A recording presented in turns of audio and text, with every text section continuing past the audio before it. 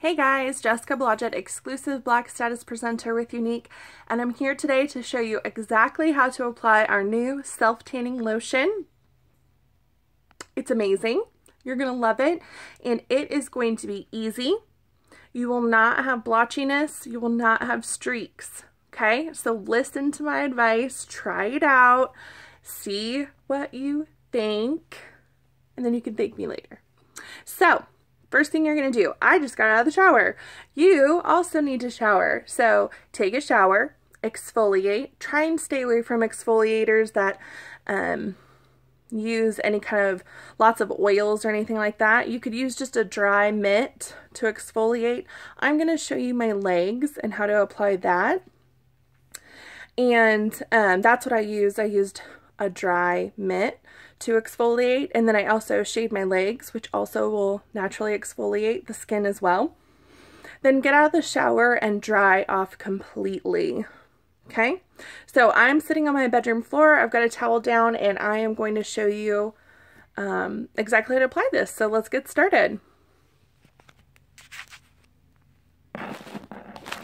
Okay, hopefully you can see me. So this is my leg. It is super dry right now because I have not moisturized at all. Like I said, I just got out of the shower and I have not applied anything. So what I want to do is get my self-tanning lotion, and then it's up to you. You can use our body applicator, which I really do love. It's just like a blending bud. What you do is you run it under water, squeeze out the excess water, and then it's nice and damp and you can apply easily. You can use your bare hands, or you could also wear gloves. Okay, so I'm going to take my lotion. The key is to do little areas at a time in circular motions with a very light touch. So I got about this much. I'll put it right here. And again, light touch, circular motions. It will not look perfect. It will look a little blotchy. It will look a little bit streaky. Okay, do not rub it completely in. I know it's hard.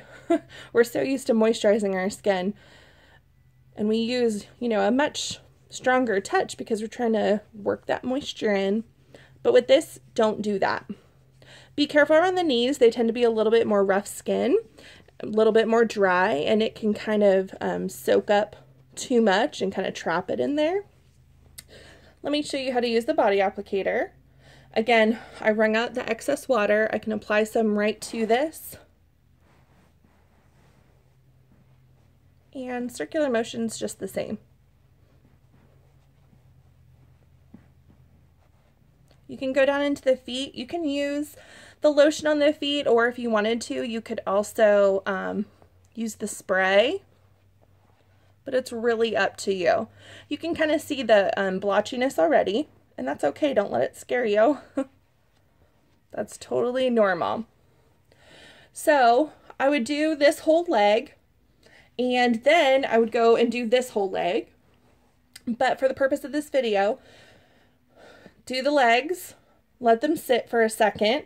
They're kind of absorb the color, and then this is the trick. Grab your favorite lotion, doesn't matter what it is, your favorite one.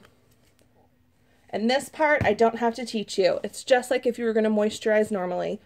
Work it on your hands and then work it all over on top of your tanning lotion. You do not have to use a light touch. Just do this as normal. And the key is to always make sure from now on, after every shower, you want to moisturize. It's going to keep your tan longer. It's going to have that great staying power. So that's it. No streaks, no blotching. You can do this here. You can do this at night. If you shower at night, you can do this and let it sit overnight. Or you can do it first thing in the morning if you shower first thing in the morning. Whatever your schedule is, it'll work for you. I do recommend taking a shower again 12 to 24 hours later, just to get all that excess off. It does have time, you know, you want it to have that time to kind of bake onto your skin and create that nice golden look. And then if you have to do any touch-ups, which I haven't had to with this process, which is great, you can use the spray or you can use more lotion. So I hope that helps, and I hope you get your bronze on. Bye!